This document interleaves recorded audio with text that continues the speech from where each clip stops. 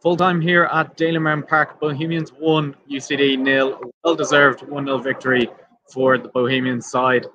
Despite this, UCD started the better side with a better team for the first about 10 minutes. Dylan Duffy looked very lively on the right wing for UCD.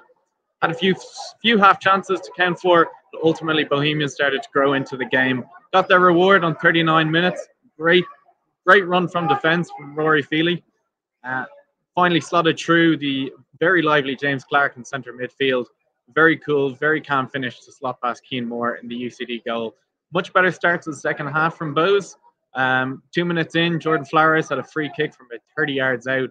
Cian Moore, live to danger, tipped the ball just around the post.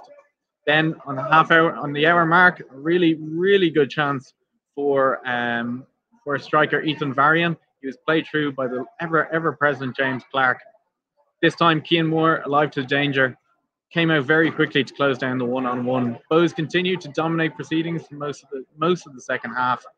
Had another little scare of 10 minutes to go for UCD. Their task to get back into the game was made a lot more difficult. Michael Gallar picking up his second yellow card of the game.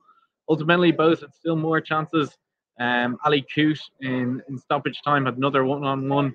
Cian Moore alive to danger once again. Would have been a lot different scoreline had it not been for Cian Moore in the UCD goal. Well deserved 1-0 win for Bows.